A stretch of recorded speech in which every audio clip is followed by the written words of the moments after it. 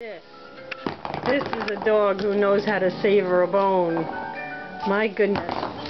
Little Sparkplug has been working on this bone for an hour and a half. It is as if he's never ever had a bone. I don't know, maybe he never did. I thought I had given them before.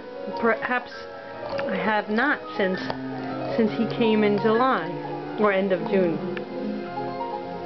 But he is munching away and licking and savoring, and he let me pet him during it.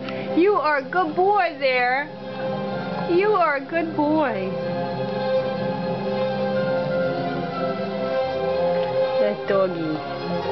That doggy knows how to have fun. He's not getting rid of that anytime soon. He's waiting. You are a happy dog, little Sparkplug.